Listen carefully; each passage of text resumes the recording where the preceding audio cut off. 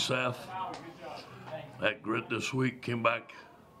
They worked all week. The guys wanted to get better leadership on this football team. I thought we played a complete game tonight. There were some mistakes, but our guys fought.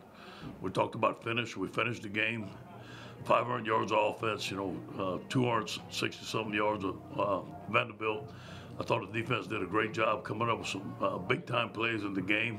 It definitely helped to have Derek Stingley back. It made a difference. Thought the kicking game was outstanding, field goals and punting. We got to get better on kickoff coverage. Nice punt return by Derek. But there's some things to get better at. Red zone, we had to settle for field goals a couple of times. We missed a couple of plays. We dropped some balls. I thought John Emery ran the ball well. Good to see John Trey Kirkland getting involved. Overall, just a good win. Just a happy football team in this locker room.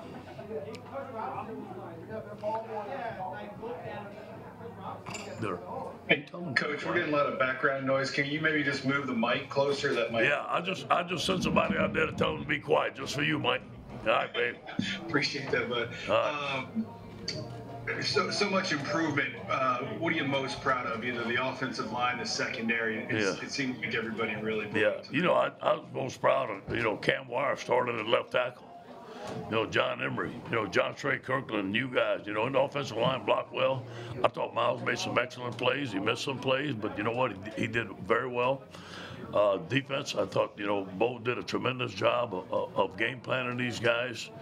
We never panicked. We stuck with what we know. I thought we played solid football. There was a lot less mistakes in this football game than there were in the first. Ed, leading up into this game, you were talking about how you wanted the run game to be more involved. What can you say about John Emery's performance tonight? And second question, what kind of led to his, start today? Was Curry not available? And maybe you could tell us a little bit about Yeah, Curry was not available, and him and Tyron were going to share the ref. Tyron started, but John got hot. Kevin kept him in. Josh came in at the end.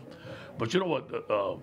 We've been seeing this John Emery runs. We've been seeing it in practice, and he finally got a chance in the game. So, excellent job. And what I'm most proud of is him protecting the football.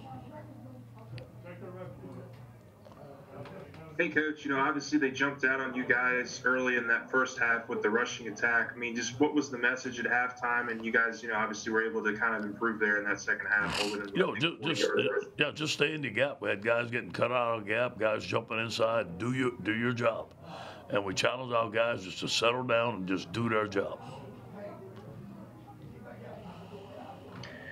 Coach, hey, it's Brett Bartel with AP. To what extent does this performance, especially in the context of last week, give you some peace of mind that you do, in fact, have more of the team you thought you had, as opposed to, how it might have looked a week ago? Yeah, it's a step. Obviously, it's a step. Last week was, we were not pleased, obviously.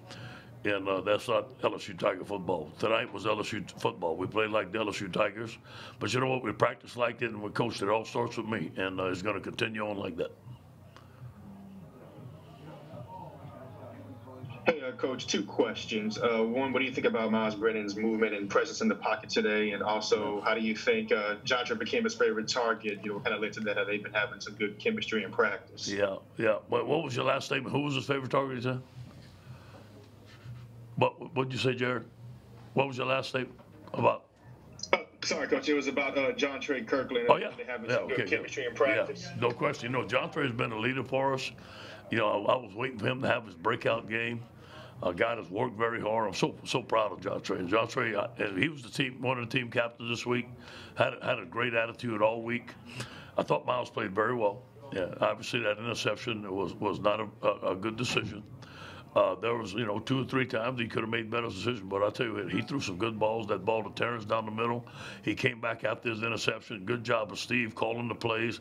Came back right after him, and Myles delivered.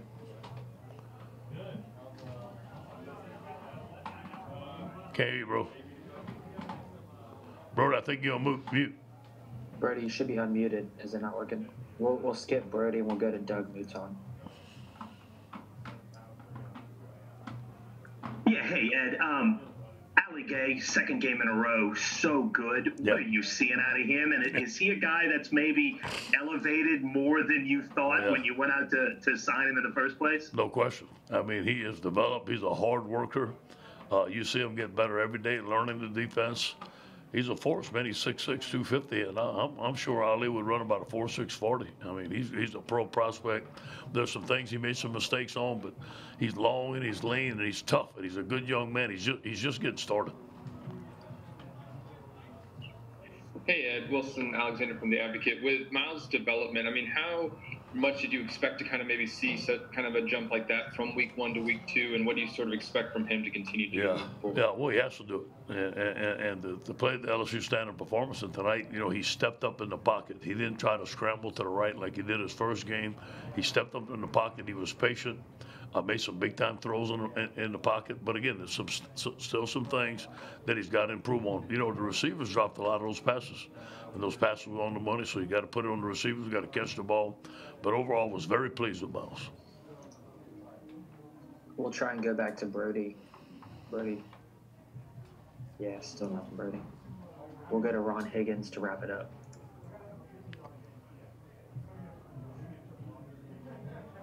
Yeah, Ed, your defense allowed like 63 yards the second half. When you talk about just the difference between the second half and the first half, in the second half, the difference was noticeable how they played.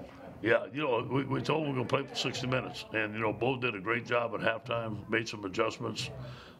We didn't have to blitz as much. We played a 4-man line. We played some cover 1. We had more people in the box to stop the run, guys fitting their gaps. These coaches, I'm telling you, Bill Johnson and those guys were coaching their butt off in the locker room. I'm so proud of our coaching staff. Hey, yeah, Ed, one more thing. The punt return game, probably the best it's been in a couple of years. Derek really kind of turned it loose tonight. Yeah. All we want to do is give Derek some space. And Coach Mack, you know, he worked all summer on it. We changed some stuff on our punt return. And, you know, once you give Derek some space, just tell him to go to free grass. You can't tell him right or left, and the guy has instincts, and hopefully we can continue to improve on it. Coach, I got Brody's question from him. He said John Emery had to go through some growing pains his freshman year. What have you seen in his development since last fall? Mm-hmm. And just kind of as a tag along, you wanted more run game early. Yeah. You got it, and it seems to really balance out the offense. Yeah, it's what we need to do. And I said at the beginning of the year, we got to take some pressure off of Myles. This is going to be a different offense. We want to be 50-50, but John has grown up. He's gotten bigger. I was teasing him today. He actually got a big chest on him now. He didn't even have a chest when he got here. He's been working out with Tommy Moffitt. He's bigger and he's stronger. But overall, I'm so pleased with John handling the football and not giving that football up. That's the biggest improvement he's made. Thank you, Coach. Thank you, guys.